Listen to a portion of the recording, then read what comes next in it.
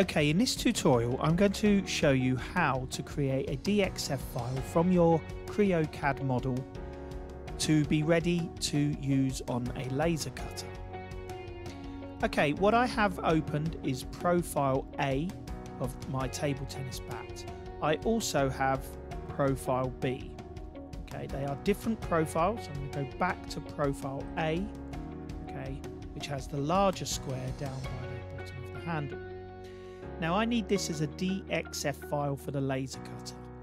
So here are the steps to turn this into a DXF file.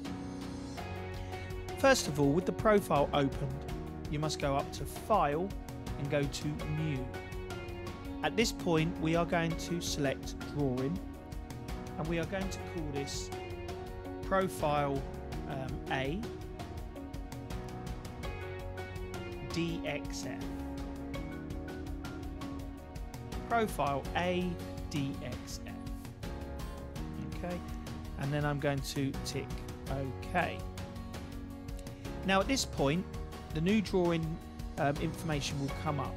I want you to select C drawing from the template and use template. This really doesn't matter too much because we're going to delete this later. I'm going to press OK, and it will turn that model into a drawing. Now it all looks a bit small because our scale is very small here. So the first thing I'm going to ask you to do is come across to the one on the right, projection view, click on that and left click on that and delete that with the X, or press the delete key on your keyboard. Come up to this view, projection view, up the top, click on that and then left click, delete that. This time I want you to double click this general view and a window will come up. I want you to scroll down and choose top and then press OK. Okay, let's put it in top view. I'm going to scroll in. It has things on here that I do not want. This information about part we can turn off by going to this part of the menu, the datum display filters. I'm going to left click on that and I'm going to uncheck select all, and it will delete that or take that away. Okay, I'm going to double click it again and I'm going to go to view displays, and can you make sure that you have hidden selected, and under tangent edges choose none, then tick OK. Now finally, it's very small, and this is the sheet size. Now the sheet size is going to be part of the DXF file and we will delete that later. I'm now going to come across to here. Please pay attention to where my cursor is. This is the scale, and if you double click that, the scale value comes up in our window. We want this to be 1:1, so I'm just going to put in 1 and tick OK. And then I'm going to scroll out and you will see that the table tennis bat is much bigger and it has the sheet size within it. Now we will delete that later. So now we are going to export out of Creo as a DXF file. Now in order to do that, you need to come up to File, go down to Save As, and then come down to Export. Click on Export and this information appears at the top. We are going to select DXF. Then we're going to go into the settings, and here we must make sure that the DXF version is as high as possible. So I'm going to go up to 12 here. Make sure that points is chosen as shapes. You can leave that as text, and then everything else we tick OK. Then we must export it, so we go back up here and choose export, and hopefully that will go to your working directory, and it's going to go into my table tennis bat tutorials.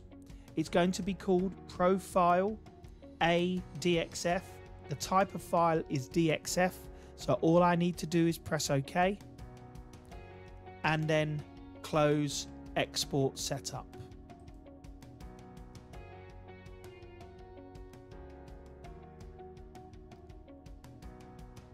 And then I can close this drawing too.